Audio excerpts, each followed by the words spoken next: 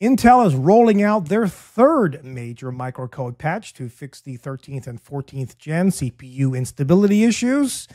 We hope, but keep this in mind, if your processor is degraded, this is not going to fix it. And if that's the case, contact Intel and hopefully you can do an RMA or you can get a refund. But this is called 0x12B. And if you want to grab it, go over to your motherboard's manufacturer's website, probably under BIOS.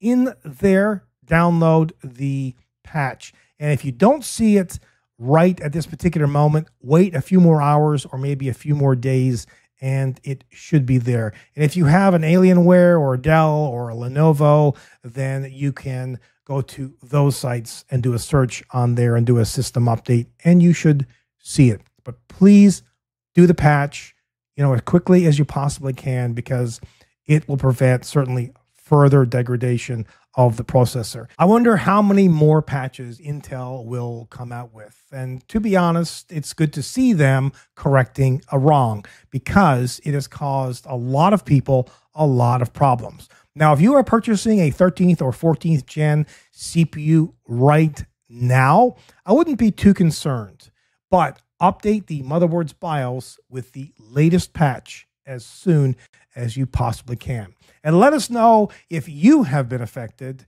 by this whole 13th and 14th gen debacle, because a lot of people have. And, what kind of problems has it caused you or your company?